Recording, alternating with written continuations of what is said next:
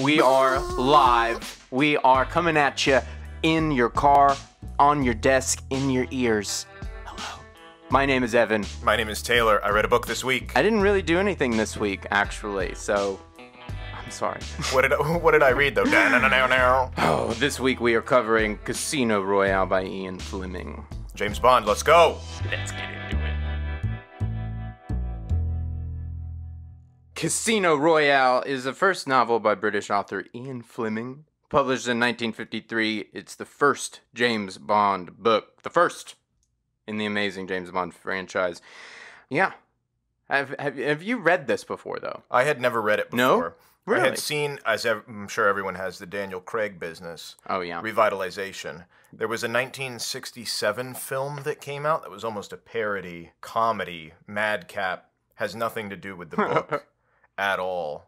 Woody Allen is in it. Orson Welles is in it. What in the world? And it's like everybody's pretending to be James Bond, and so there's 6 James Bonds. Oh, it's weird. this almost screwball comedy that did horribly. That sounds like that belongs in another dimension. Like, that does not sound like that could have happened. But allegedly it's based off of this book. But this is the OG original one. Did you say when it came out? The real deal. 1953. Correct. Yeah, 1953. It sold out in a month on the first print. Really? So it was like a successful immediately. Very, very popular. Yeah. Wow.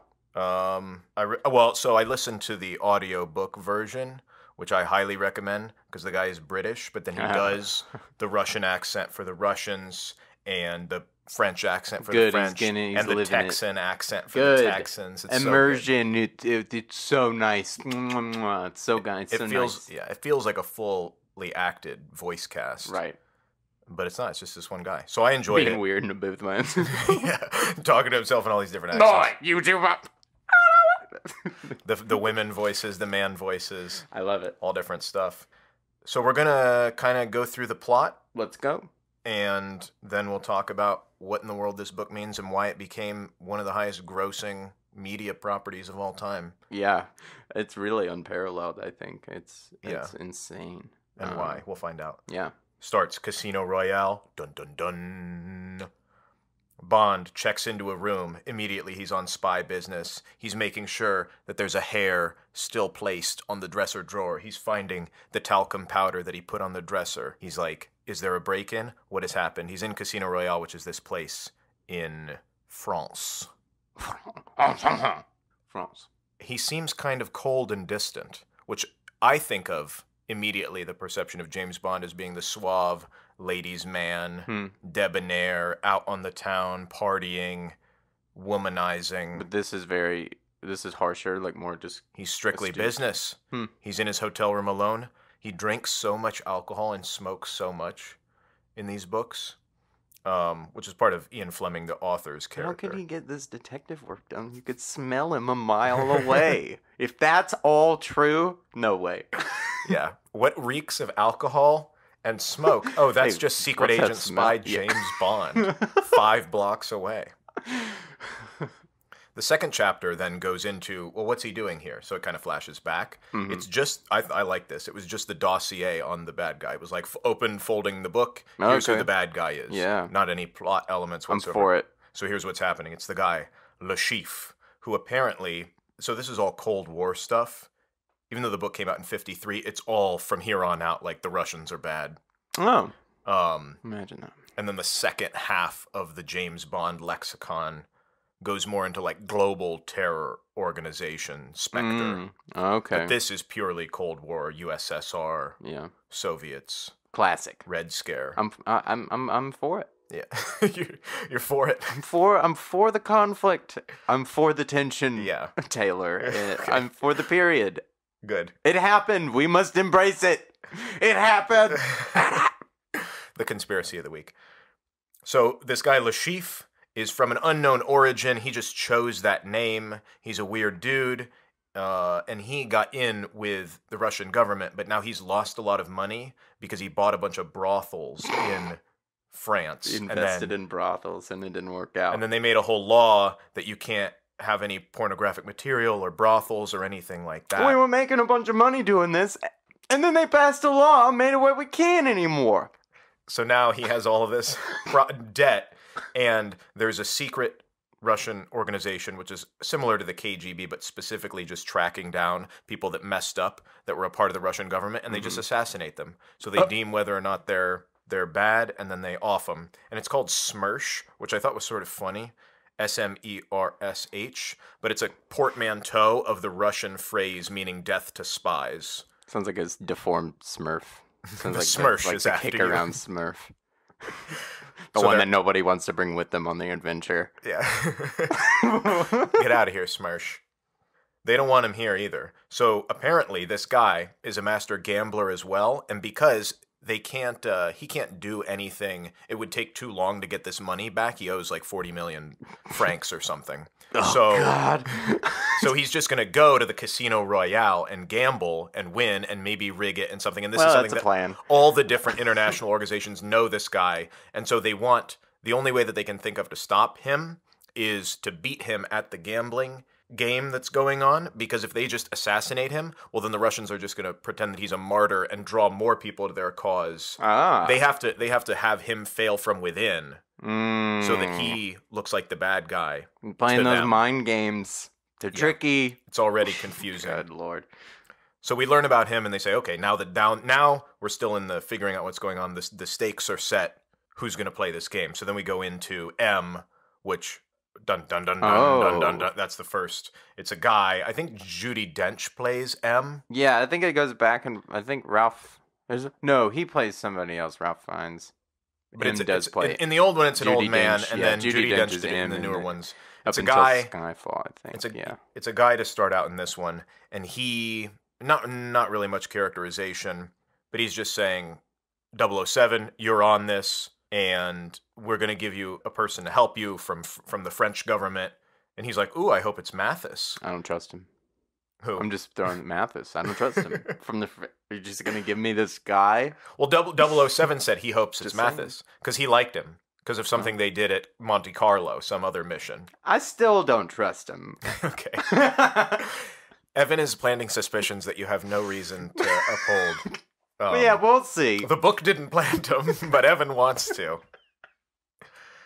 James Bond says a line where he says he hopes that it would be better if the person that is helping him is stupid, because that's better than being too ambitious. So you can already see he's cold. He doesn't like other people. He just wants things done. He wants some lapdog. He doesn't want any help. So he gets to Casino Royale, and his cover is that he's this Jamaican playboy that inherited a bunch of money, because he's got to be somebody that Low profile. that can stay at the table with all of these rich people from across Europe. Sure. He gets into his hotel room. Mathis pops in, explains to him that his room is bugged by this other couple. They already figured out, they don't know what happened, but now suspicions are mounting, because how do they already know that he's coming in and what's going on? Yeah. But he's glad that it's Mathis. But Mathis is like, hey, I have this lady who's assisting me, and she's also going to be a part of this thing that we're doing and assist us. And immediately, I guess for the time also, but it's very chauvinistic. He hates women. He thinks they're stupid. He thinks they should be in the kitchen. All of the tropes of that come into play. Doesn't want her. He's like, women should not be doing this kind of stuff. Mathis is like, too bad. Jeez. You're going to meet her tomorrow. So he meets her. Her last name is Lint. They don't give us her first name. This is where he drives his car around. They say that's his really only hobby he has, and he has his favorite car. But in this book, he likes being mean. Yeah, driving his cars and drinking. Associating with with people he can control and driving his car. Yeah, I love it. And what a beautiful soul. Just for you Bond fans, the car is a Bentley. It's not an Aston Martin. I wonder where that got changed. Some producer probably had a friend. Money. He's like, yeah, I'll put it in. Look at that. Now we don't even know. I didn't look it up. I didn't see how it changed. But it's a Bentley in this. This Lint woman, who he's sort of attracted to, but just purely physically, he doesn't want technically her to be involved in any of this stuff. She says he looks like Hoagie Carmichael, or acts like Hoagie Carmichael. And I looked this up because I'm like, I don't know anything about who these people are. So he is a very, very famous singer, musician in the 30s, I believe. Okay. and came up with he came up with Georgia on My Mind. Oh, wow. And he came up with Heart and Soul. Dun dun dun da da da da da dun dun dun dun. You know that? Wait, what? No, hold on. No, I don't. Dun dun dun dun dun dun dun dun dun dun dun dun dun dun dun Oh. dun dun dun dun dun dun dun. It's like the famous piano duet song. Yeah. Maybe you don't know. Apparently, he was a heartthrob of the time. James Bond pushes it aside. He's like, no, I'm not like that guy. Yeah. So they're chilling at dinner because he's meeting with this girl. Explosion outside. Good God. As he exits, because he sees these people, these two guys that are very suspicious. They don't look like they belong here. Running from the explosion or no, right before? Right before. Gotcha, James Bond goes outside, yeah. And there's these two guys. One of them has a red camera case and one of them has a blue camera case. James Bond is behind a tree and sees the one guy fumbling with the red camera case like he's about to throw it as the other guy is messing with the blue one. And then James Bond is behind this tree and it just explodes both of them. Almost like like a suicide bomber. Oh, man. And so clearly they were trying to attack him or throw the thing at him, get rid of him. Again, more suspicion. What in the world's going on? They know his room's bugged. Now these assassins are after him. But they obviously failed. He meets this guy. Now this is where there's an American that comes in. There's just more agencies coming in. Felix Leiter. And this is where the famous... He says, who are you? And he says, Bond, James Bond. Right there. Right up front in the series. Right up front. Has dinner with this woman. Name is Vesper, which is the Latin word for night. And he orders his very peculiar martini that's now very, very famous. The particular amounts. Those are all very, very sexy words, Taylor. I've been mystified. Sorry, give me just a moment. To absorb the suaveness that is James Bond. Good thing he's cold and mean and only cares about his car and associates with people he can control. But now he's getting a liking to this woman. No? And he says, I'm going to name the drink after Vesper. It's a good one. Nice. Nice. Smooth. Okay. I was surprised because it says he had a scar on his cheek and he's got unruly hair. He's been in the business. I'm for this image of James Bond. Much different than it's much different than what we think. And that's where I think when they redid the Casino Royale with Daniel Craig and people are like, that's not James Bond. And it's like, well, if you read the old book, he kind of is. It's a little closer than he's still like it sounds like the whole image is off. He's a little more rugged. Yeah. He's not, I don't know, all about the gadgets and the... He just wants to get the job done. Mm-hmm. That sounds like it. Like he's wants to get the job done. Mm-hmm. God. So he's at dinner with this gal, and she explains what happened because she's been talking to all the other organizations that are here at this casino before the big game goes down, and she was saying, well, this is what they found out about the bombers. So they're Bulgarian, which doesn't really matter. The Bulgarians? Yeah. They found me. I don't know how, but they found me. Because they're not connected to anybody, but they are sort of Soviet-related. Apparently, the blue one was supposed to be a smoke one, and the red one was the bomb. Oh. Right?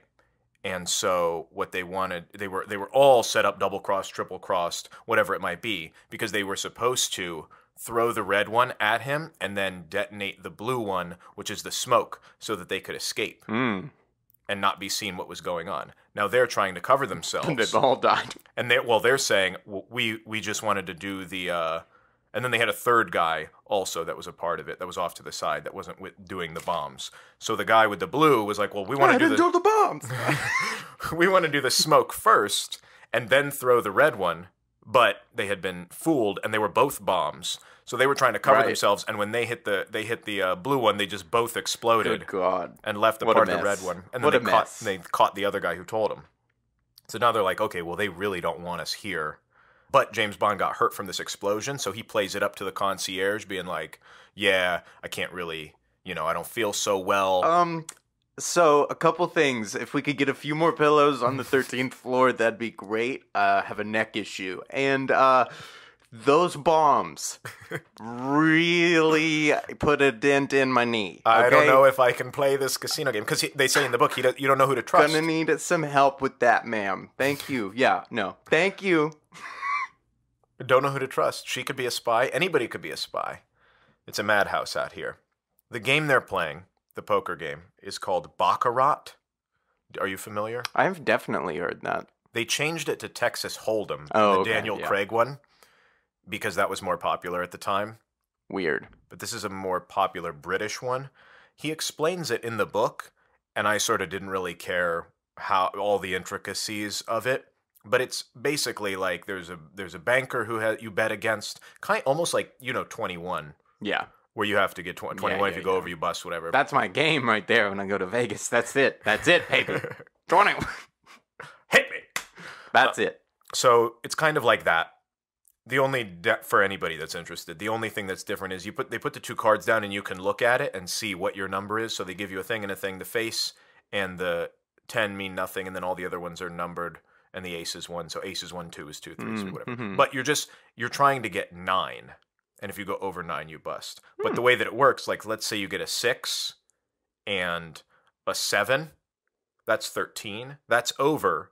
So it's only the last number that counts. So 1, 3 of the 13, technically your number is 3. Oh. Which is it's hard That's to then. It's a little bit more strategy, where it's stranger to try and figure out whether you have a good hand or not. That's a little interesting. And if you could I like count that. the cards, you would know what the number combinations are, that kind of thing. That's So cool. Yeah, so I like if would you get a to 5 play and a that. 4, that's 9. You're good. But if you get a 9 and a 7, technically you have 6. And then the other thing is you have to flip over your third card, and so the banker has the upper hand, technically, the house does, because they can see if you decided to get another third card, and your third card is a 9, it's like, well, then you definitely probably are over 9. Yeah. That's That's interesting. so I like that. Yeah. So that's what he's playing. And the only reason I go into it is because the way that he writes it is suspenseful, and it's hard, I would imagine, to write people playing cards and flipping over cards Yeah. to carry You would any... have to have done it so much to be able to write it the way it feels. Like you would have to be a card player, boy. Like, And he uses a lot of description about how people are reacting and the way that they're moving and stuff like that. That's nice. One of the things... Oh, he said somebody looked like an octopus under a rock. Which I thought was a funny description. But it's very visual, and you can imagine this creepy guy with his long fingers.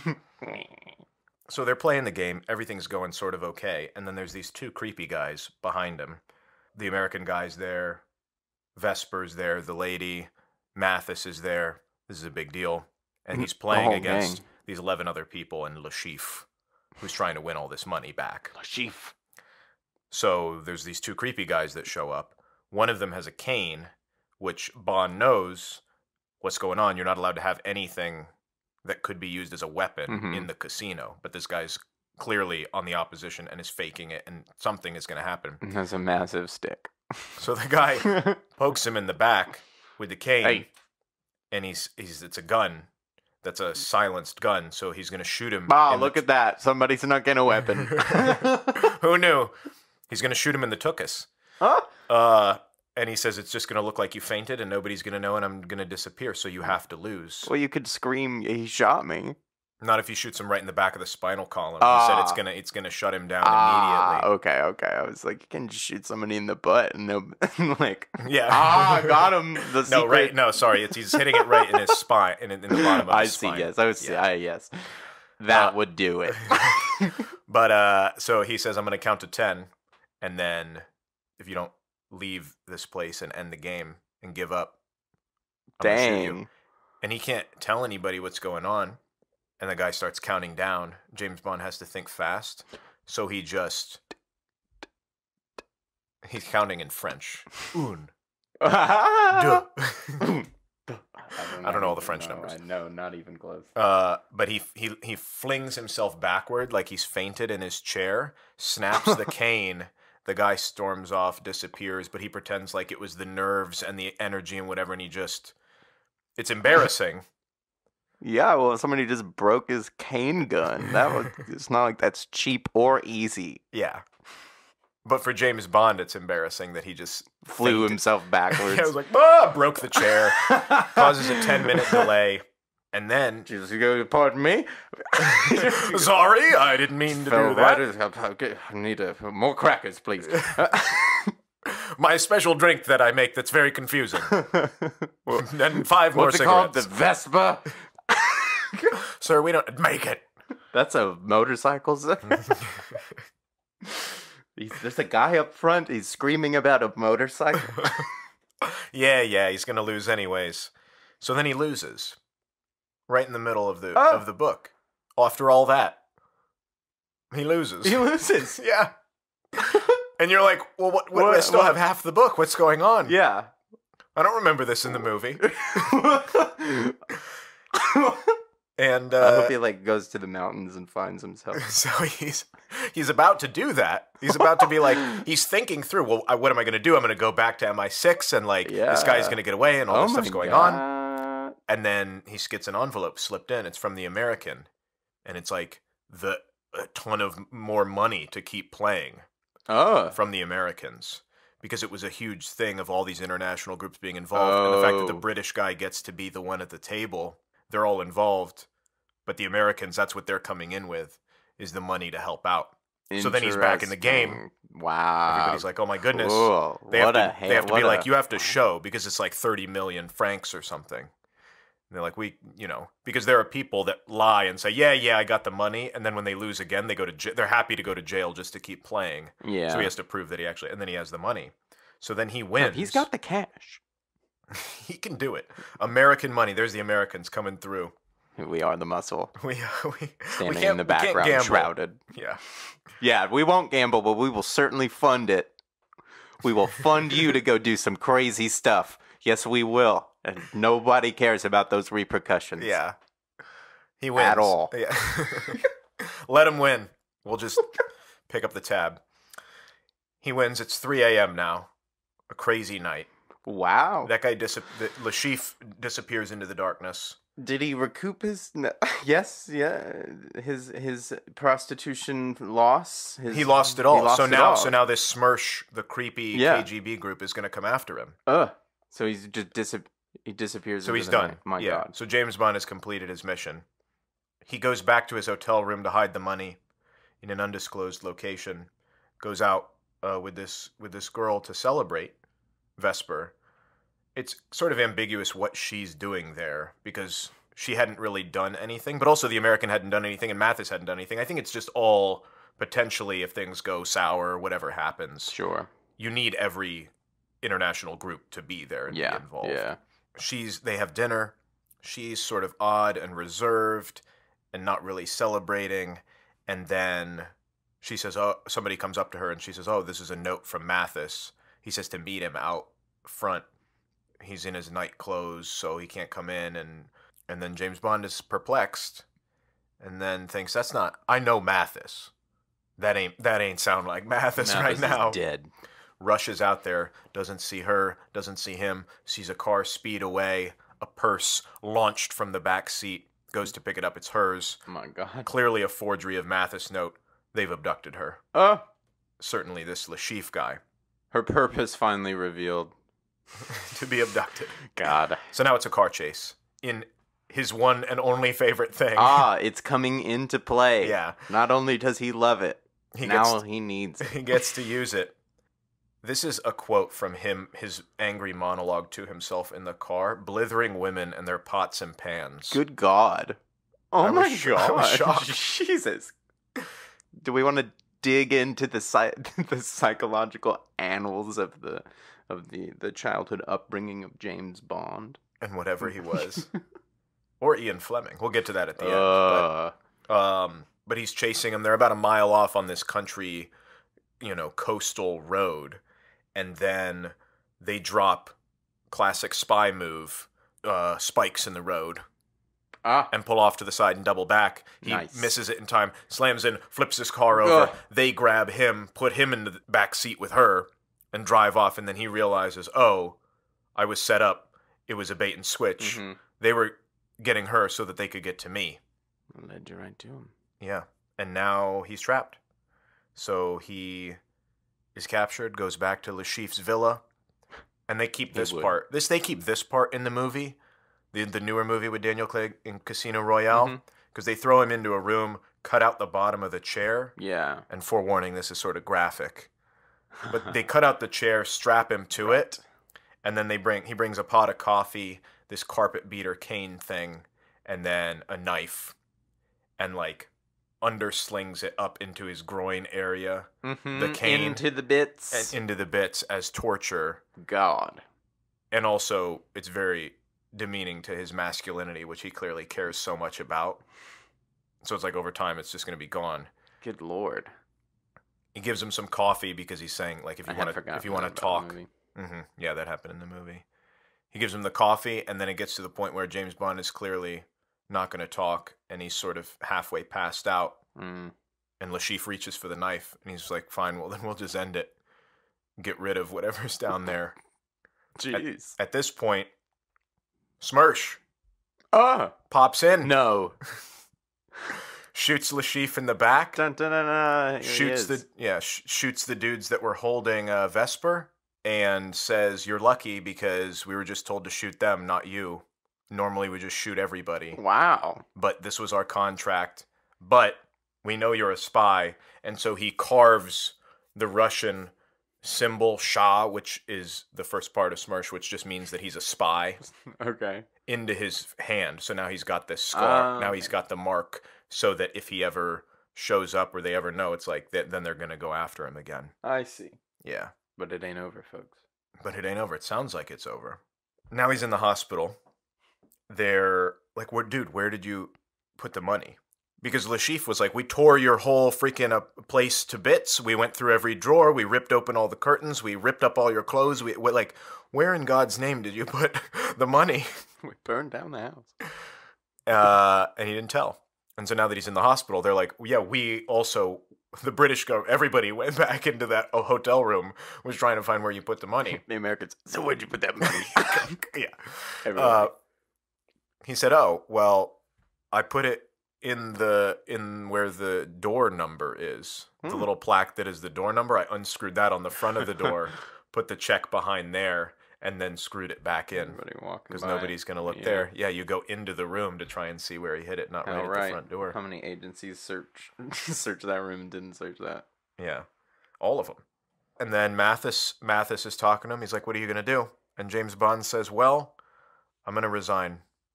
Out the game. And Mathis is like, what are you talking about?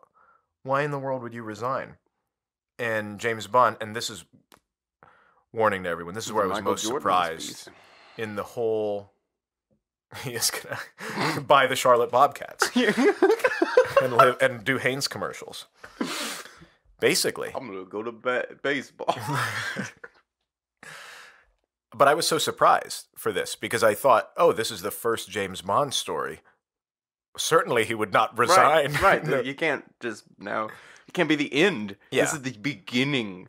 And at this point, I felt there hasn't really been a lot of character development or growth or any indication that anybody's doing anything but being a spy and, shaking hands and calling it a day.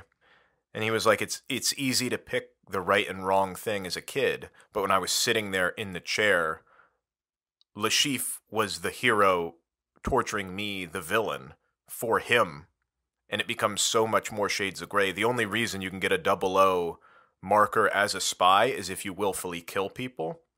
And so he was saying, the last 2 people I killed, it was a snipe from a distance, and it was something else over here. And the second I got this, this is a very British Christian time frame, so he's referring to the Bible, obviously, in this. But he's like, there's books that tell you to be good, and it's a good book and how to do good. But where are the evil books that are explaining how to be evil? And just his whole black and white has become shades of gray. And again, where he's going through, oh, this is just trying to get the job done, sense of duty. And he's like, I don't feel that anymore because, I don't know, what to him it was good, to me it was evil. And I stared it in the face, and this isn't for me. And Mathis says, well, you ought to be tortured more often. Got a bunch of insight from it. But he said, and then Mathis explains, which I thought was very, very wise. He was saying, think of it this way. You saw the personal evil in front of you. You saw somebody about to get raped and torture and all of these things. It was whatever the duty and the idealism is, it was right in front of you. Mm-hmm. And when you find love or you have kids, certainly it's going to be easier to see. And then this is the great quote that you need to remember. He says, surround yourself with human beings. They're easier to fight for than principles. All right, we've had a great episode, everybody. Come on back next week where we'll just read that quote again, and we'll just keep doing that. Amazing. That's pretty fantastic. Yeah. Read it again I want to hear it again. Yeah. He says, surround yourself with human beings. They're easier to fight for than principles. And who else is in this hospital but Vesper, the woman? The bike. No. The scooter? But now, so surprising, because he's used to just loving him and leaving him, or just using him, or just being very anti-woman everything. Woman is a tool, it's an object. Right. But because he's stuck in the hospital, he's also been reduced in his manhood. He doesn't know if his parts are going to work anymore or what's going on there. And nothing happened to her. They didn't do anything to her. He thought she was being tortured and God knows what. And she said, no, they left me alone and they fell asleep. And that's how this Smersh guy snuck in and shot him. Huh. Which is sort of suspicious. But she helps him kind of get better and shows up. You know, they form a relationship and he's starting to see more of the personality as opposed to just who he thought she was. Okay. Rose an attraction to her. So he and actually starts listening to her. Right. It's not the usual foolishness. You know, the more I listen to you, the more it's like you're a whole person. Exactly. It's like, oh wow, yeah. And because they have to go slow because he's trapped in this hospital and he can't do anything, but they plan on moving their situation elsewhere, so then they're forced to listen. Yeah. Oh, you have feelings. They go out to this villa, and he's like, "Oh, I don't just want to sleep with her and then leave. You know, now I want to." It would be nice if you stayed. But now she's getting pretty cagey and distant, and he's saying, "What in the world's going on?" No. She's thinking that there's this guy following them. He's like, "No, it's just a car behind us. People drive on roads." You know, he's not seeing what she's seeing, but he also doesn't know what she's gone through. But she's becoming more distant. Yeah. There's a time where they're at this villa where he thinks, "Oh, I was gonna ask her to marry me," but she got this weird telephone call and then was super sketchy about it and then wouldn't tell me. He's like, "Does she have another lover in Paris? What's going on?" Oh, God, very confusing. there we go. She sees the guy again. She's like, "That's the guy that was following us in the car a long time ago." He's like, "What are you talking about?" Just their intimacy goes way downhill.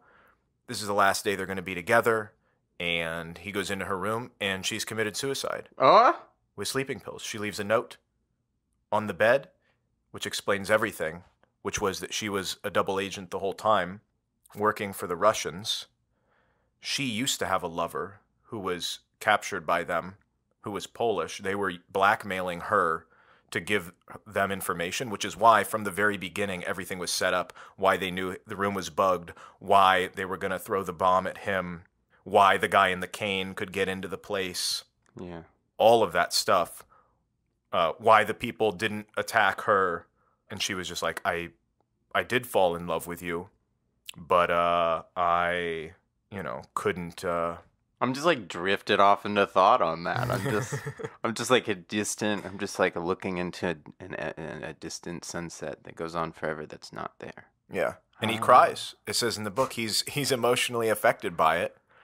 And when he realizes... It's the climax of Casino Royale and James Bond cries. Which is a big deal from reading this book from the beginning to the end, for me at least. Yeah.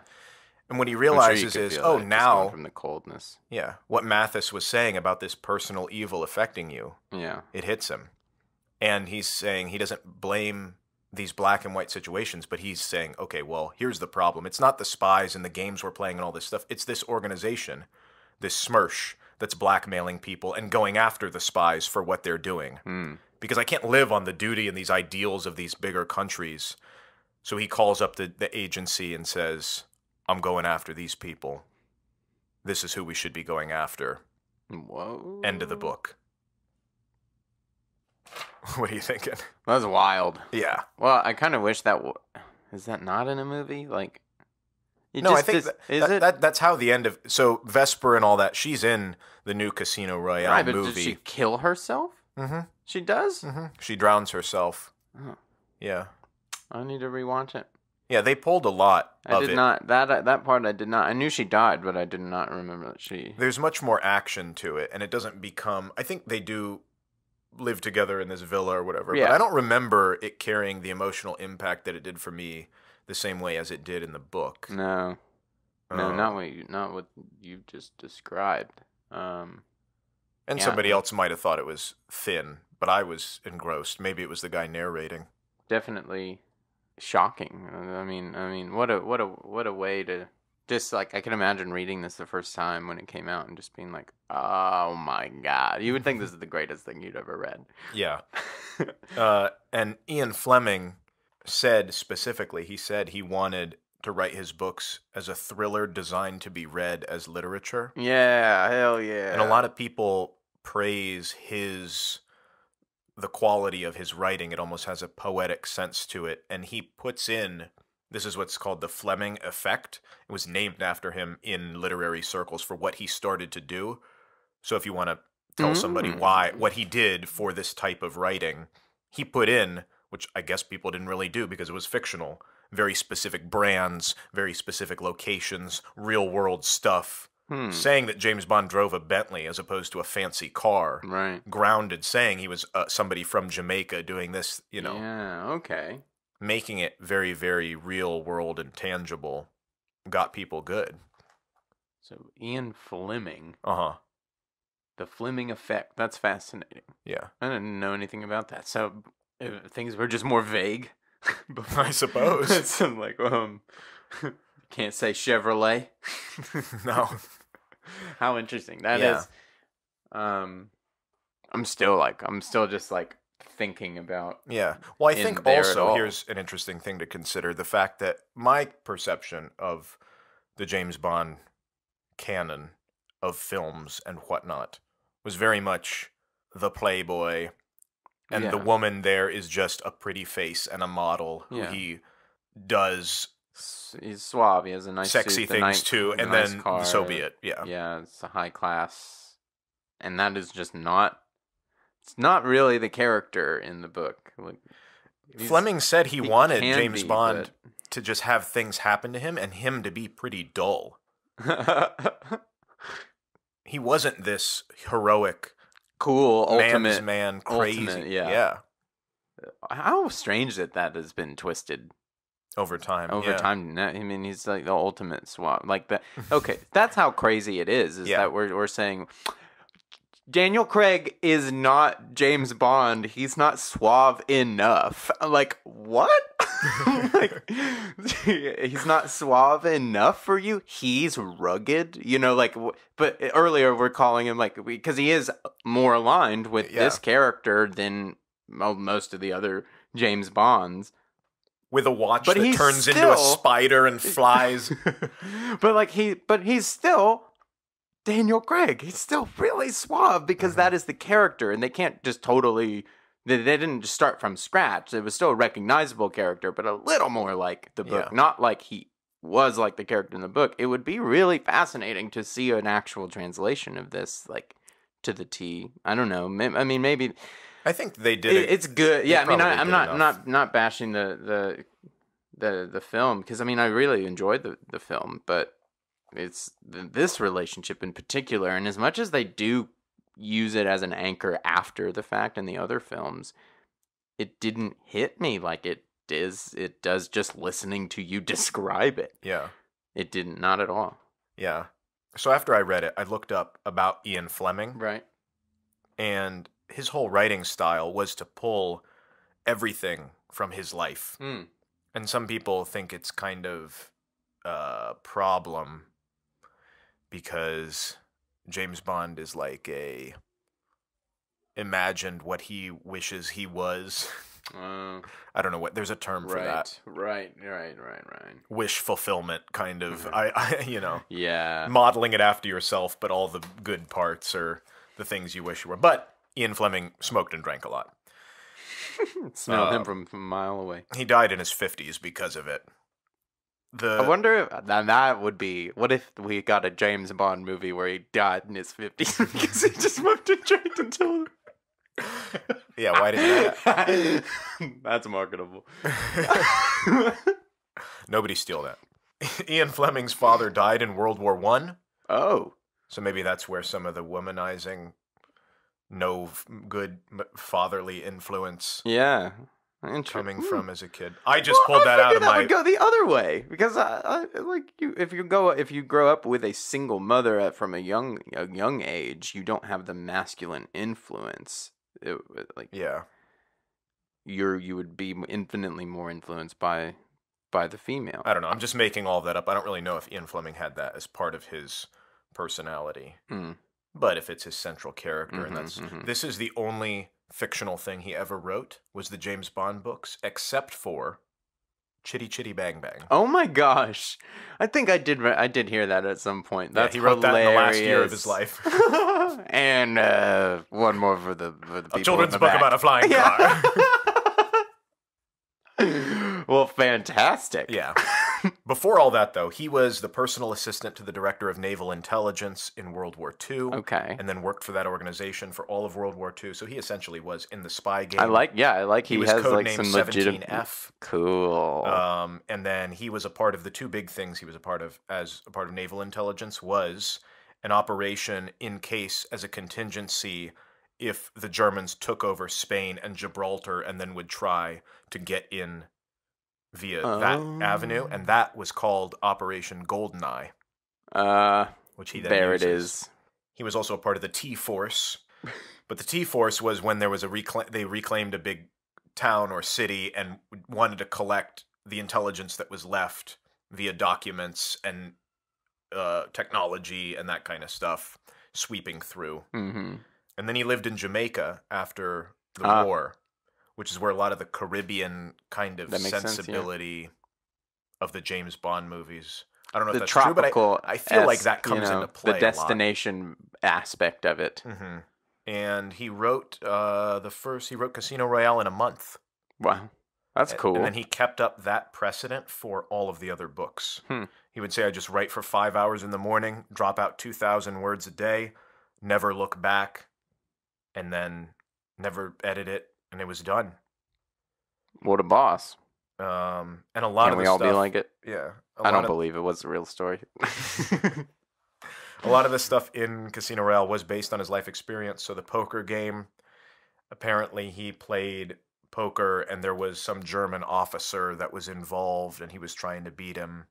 And the bomb situation actually happened. There was an attempted assassination of the vice chancellor of Germany when Hitler was in power that went awry by Bulgarians. Oh, no, the Bulgarians. So he put that in there. Apparently the torture that was used was similar to something that people did that he knew about when he was in the intelligence world.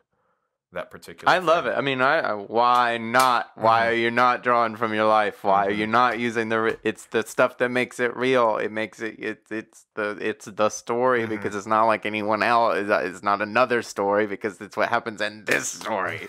That's why it's this one and not everyone. Even to the name of James Bond. So James Bond was originally going to be James Secretan. Oh, God. A terrible name. But again, like I said, he wanted it to be the dullest person possible. That's even too fancy. So one of his favorite books was The Birds of the West Indies, an ornithological book about birds. Who was the author of that but James Bond? My gosh. Boring. Yeah, a book about birds. Perfect, James Bond. Nobody will like it. What are they going to do? Turn him into the most charming spy. Of all time. Good, How did great. this happen? James Bond. And last little thing about him, there's an international airport in Jamaica that got named after him in the 2000s. Oh, that's Ian Fleming International Airport, Oh, okay. I thought you were going to say James Bond. No. I was going, I said that's disappointing. I went, oh, no. They named it after the real person. Now that I think about it, I wish it was the James Bond National. Apparently, there's a International Batman Airport. International Is Airport there? in Turkey. No way. It's not named after Batman. It's a Accidentally, Turkish word, it is. It's good enough. I'll take it. Too bad. But that's Casino Royale. That's fascinating. That was way more. The characters felt like real people in a weirder way. Like it was interesting that James Bond was way more cold and gruff and all that kind of stuff, and he's not paying attention to the women and specifically bike motorcycle lady. But that when we discover her character with him, instead of not writing a full character, it's specifically seeing it through the eyes of your main character, not seeing this person as a whole person, and then getting to the end and seeing them as a whole person, and then ripping it right from you. And then really seeing she's a whole person, because she's even more conflicted than you learned in the time that you learned about her. Amazing. That's just the thing that is just absent from the film in my feel. Like, but I feel like they were trying to do that. I do. I'm not saying they missed it and didn't know that was an important. It didn't resonate. I don't know what it was. Is that whole? I feel like everything stops with the torture, and I am done with that movie. And I don't like. I feel like that is. I've heard that reaction far beyond just myself. So, and that's. I don't know. It just doesn't carry that extra act, and I'm wondering now. I really would like to revisit it, having had this discussion, like really compare them, because I wonder what just misses the mark, because it's not like they didn't try to do it. Maybe it's because when you have a really good story, the person starts one way and ends a completely different way, and I don't know if. And maybe people wouldn't have liked it, but if Daniel Craig was more gruff and hated people and just wanted to get the job done and didn't, and by the end he was suave because she was elegant. Yeah. Or maybe our perception of James Bond has been so manipulated that even if he doesn't act that way, we expect him to be that way. Yeah, I would like now to go back and look and see what is really presented. But I couldn't do that before we did this. See, that's why I didn't do the homework before. So now I can go back. It's all for me. It's all for me, Taylor. The most immediate thing that, again, and this seems to come up, and I love that it keeps coming up, but just writing what you know, that seems to be a pretty strong one here. And it resonates, man. It's colorful. It's real. Like, because I immediately go, God, a Jamaican guy walking into the casino, but like, yeah, can't you imagine that happening at some point? His naval experience is key. Just being able to write this thing and being able to sound at all like what international covert intelligence involves. If you can kind of sound like that. Great, because it's really hard. It's hard to fake. So, I love people leaning into whatever their experience is. Definitely, now that we've done this for a little bit, been a trend in basically everything that we've read so far. Yeah, has been, here's this person. Oh, now let's go look up, see what they did. Oh, exactly what they wrote about. Maybe that's why it's good. And it's like. And we wouldn't read a book about like a trans character written by some white man. Yeah. Like we just wouldn't bring that to the airwaves. Right. Or people would belittle it because they're like, well, how would you know? Right. Exactly. So why wouldn't you trust somebody writing a fake story about a subject they know a lot about, Yeah. It is a tough thing though, because I also interpret it for people that say, oh, well, I have no life experience or my life is boring or whatever the case may be. The counter argument to that is not just write what you know, but write what you want to understand. Definitely, yeah. And you could incorporate a lot of themes about stuff. Just because you might be listening to this and be in high school or be in some job that you don't like, and you don't even necessarily, okay, cool, you don't have to write about how you were working at State Farm. Shout out to State Farm. But you can write about write about a spy who is in an organization that's similar, but the themes of purpose and belonging and communication, all of those types of things. Yeah, absolutely.